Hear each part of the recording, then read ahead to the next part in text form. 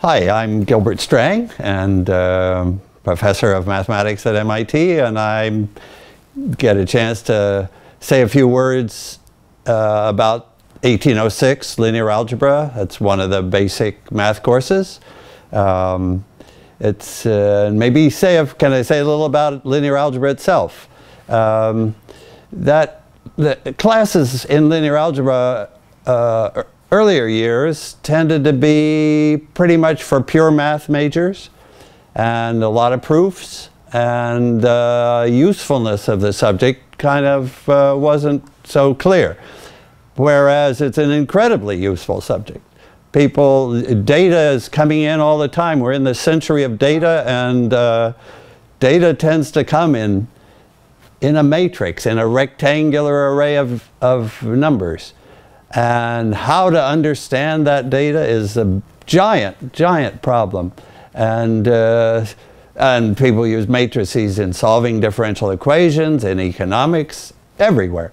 So the subject had to change to bring out this important aspect, that it's terrifically useful. Often networks are a great model, where you have like the internet.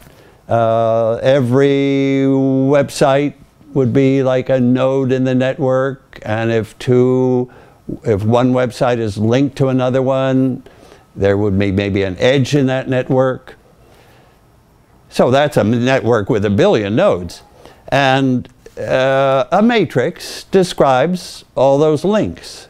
And like when Google produces a page rank, you enter, well, you could enter linear algebra and see what happens. I don't know. I hope something good. Well, anyway, thousands and millions of stuff would come up ranked in order, and that order comes from operating. Google's very fast at it, very good at it, operating on that giant matrix that describes the internet. Okay, so a word about the course itself, the MIT course. First of all, many students coming from all the departments. That includes management, business data comes in matrix form just the way engineering data comes. And so there is hardly a prerequisite for the course. There's no big reason why calculus has to come first. Probably most MIT students will know before the course starts, they will have multiplied a matrix by a vector or multiplied two matrices.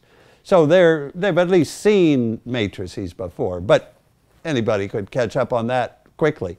And then the course just takes off. Actually, we go back to ask how do you understand multiplying a matrix by a vector? A key, yeah, you guys will probably know how to do it, but let me say another way. A matrix times a vector produces a combination of the columns in that matrix, those column vectors in the matrix. So that's like the key step in linear algebra. What you can do with vectors is take linear combinations. Well, so at MIT, the course is organized with 3 lectures a week. And I use the chalkboard. I hope you feel in watching them that that's okay. The nice thing about chalkboard is you get to see what's written doesn't disappear. So your eye can continually check back and see, how does it connect with what's happening at the moment? And then there's 1 hour a week of recitation where, because that's a smaller class, it just means there's a teaching assistant there who can help with problems, suggest new problems. It can be a problem-based hour where my lectures are more explanation hours. So about the textbook, the homeworks come from the book mostly.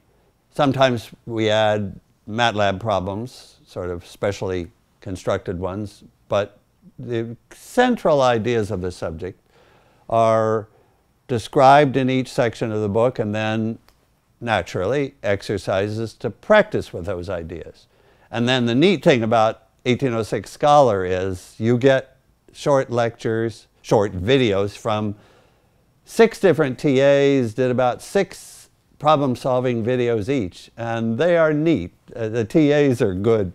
And that's something that can happen in the recitation with a smaller group. There's a chance for discussion, whereas in the lecture, well, I still ask questions in the lecture, as you'll probably see, but it's a little harder for students to shout out an answer, so they can shout all they want in the recitations. With each lecture, we produce a written summary of what it's about. So after you watch the lecture, you could look at that summary, and it reinforces remembering the key points of the lecture. And then we also added in some problems, 4 or 5 problems from the book that you could just look at and see, okay, do I know what the question is here? Do I know how to do it? I think as a result, you're learning linear algebra. A thought or two about linear algebra worldwide, because it really is worldwide. The feedback comes from all over the world. It's really nice to get. And I enjoy going. So if somebody invites me to Egypt or Australia or China, I tend to go if I can. And because that's a lovely part about mathematics. It's really universal. It's a language almost of its own that everybody can learn to speak.